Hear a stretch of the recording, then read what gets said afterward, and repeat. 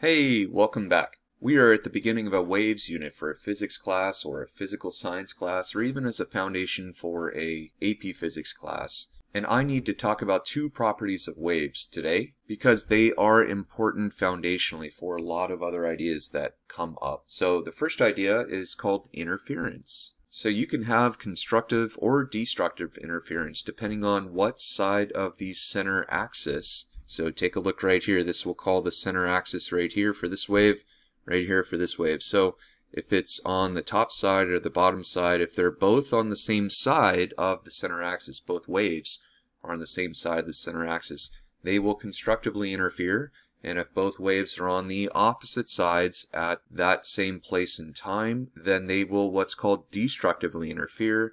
And the resulting wave is actually going to be smaller than the two waves that go into making that destructive wave. In the constructive case, the resulting wave for that brief moment of time is going to have a greater amplitude than either of the two waves that go into the construction. So that's what we mean by constructive interference and destructive interference. So this is a property of waves because they're not true objects. Like generally solid objects don't just pass right through each other, but waves can do that. Waves can easily pass right through each other. So in that sense, they're not like a regular object. They are more like disturbances of energy through objects, through matter, or even through nothing at all. They are just kind of disturbances of energy spreading out. All right, let's continue and think about what we're talking about here. So I want you to take a look at this image. This is a very good animation here.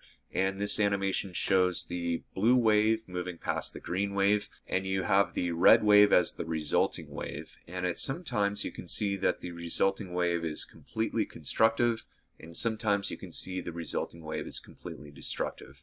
You can also look at the three dots in the middle there to help you to understand what's going on. And I want you to think about when is the situation completely destructive and when is it completely constructive. The resulting wave is going to be completely constructive when the crests from each wave line up and the troughs from each wave line up, as you see in the image in the left, for instance, too.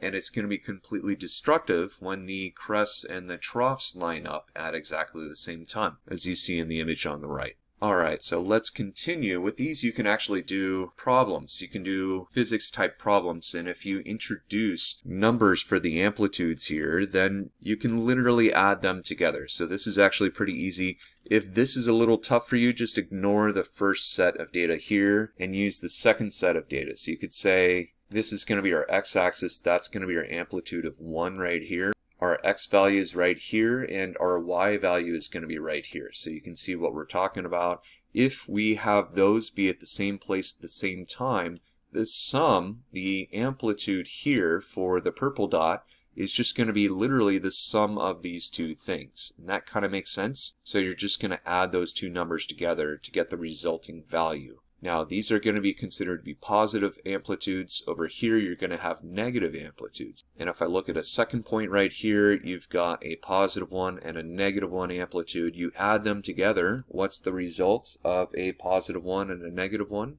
Well, that's going to be 0, right? And so at that point in time and space, you've got a 0 amplitude for the resulting wave. Alright, let's talk about one last concept with waves, and that is what's going to happen with wave reflection. So this is just another wave property that we haven't gotten to yet. And so if you have a flexible boundary, so for instance, if you have a rope that is loosely tied to a ring stand in a class, and you flick the rope, and so you have a wave pulse travel down towards the ring stand, and it's not really tied on tightly, what's going to happen is the wave that is going to be reflected back is going to have the same amplitude that it came in with, whereas if the boundary is fixed, like if the rope is tied securely to the ring stand itself, the reflected ray is actually going to be inverted, is what we say, so it's going to be like flipped upside down. Alright, and that does it for our introduction to superposition, how to handle problems like that, and wave reflection. So hopefully this has been helpful. If you have any comments down below, let me know. And I'm going to be covering all of the major concepts for physics throughout the year. Take care and have a great day.